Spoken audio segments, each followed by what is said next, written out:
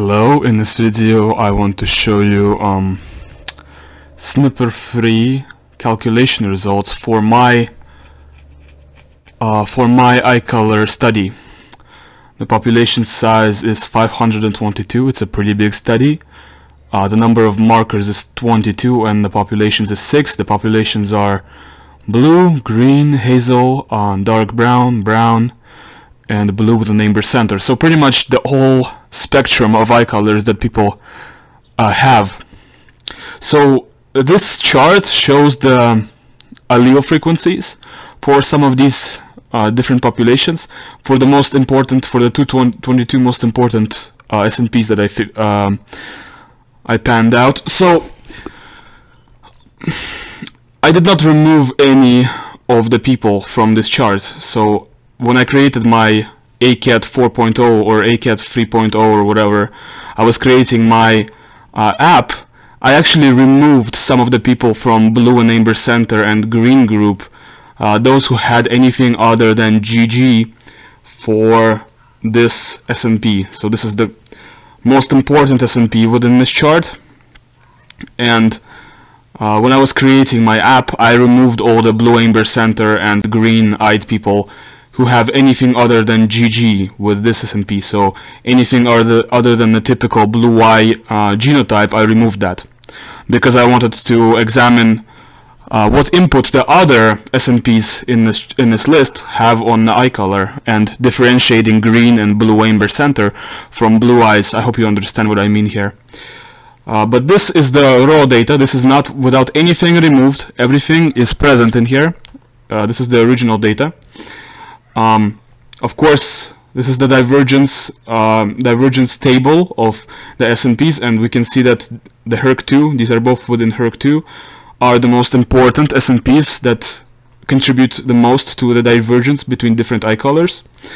And here is a nice little chart. Let me zoom it in. I'll zoom it in.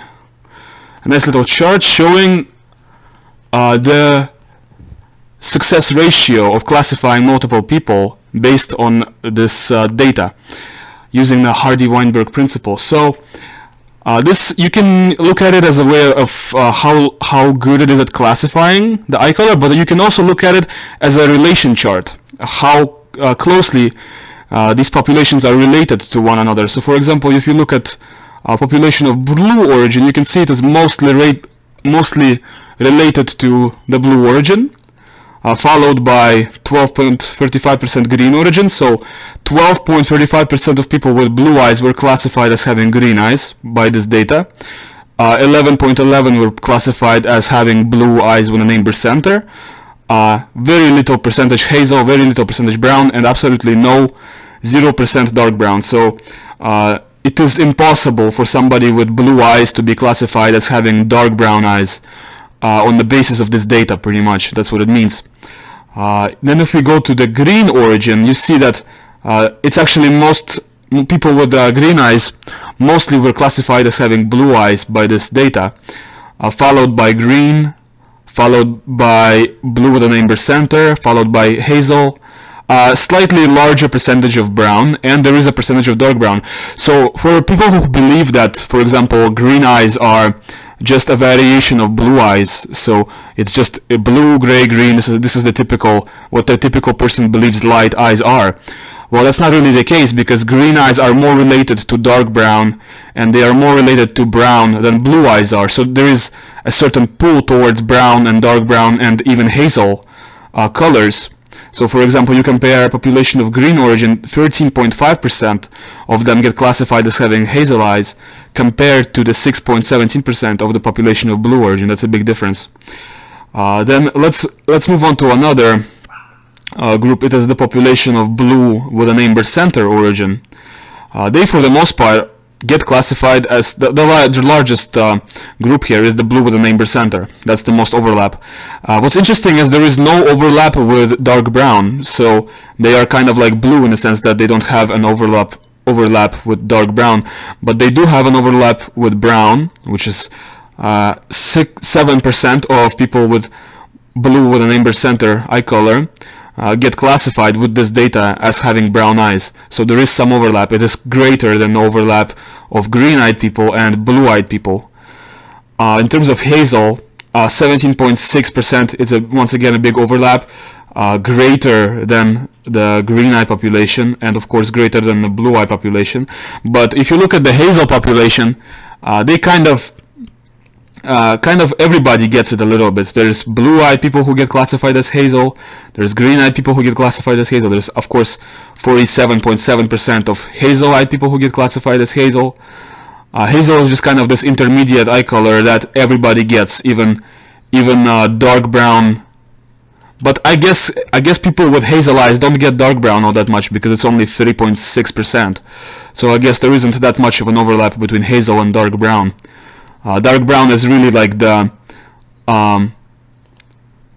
outlier here because everybody gets it at a very low percentage. It's only population of dark brown origin that get dark brown in the result, and still it's 56.9%. So most people with dark brown eyes get classified with this data as having dark brown eye color. 34.4% get classified with this data as having brown eye color. 8.6% get classified as hazel eye color, and 0 green, 0 blue with an amber center. Population of brown origin, so people with brown eyes, for the most part get classified as having brown eyes, so the overlap here is 41.7%. Then hazel, actually no, then dark brown. So I guess dark brown origin is a little bit closer in terms of genetics to brown eye origin rather than hazel, but it's kind of intermediate. So you could say brown eyes are an intermediate between hazel and dark brown. So 1.74% get classified as green, 2.55% get classified as blue with an amber center, and none of them get classified as blue. So if you have brown eyes, you will never be classified as having blue eyes by this data with these 22 SNPs. So this is what I wanted to show in this video. If you like it, press the like button.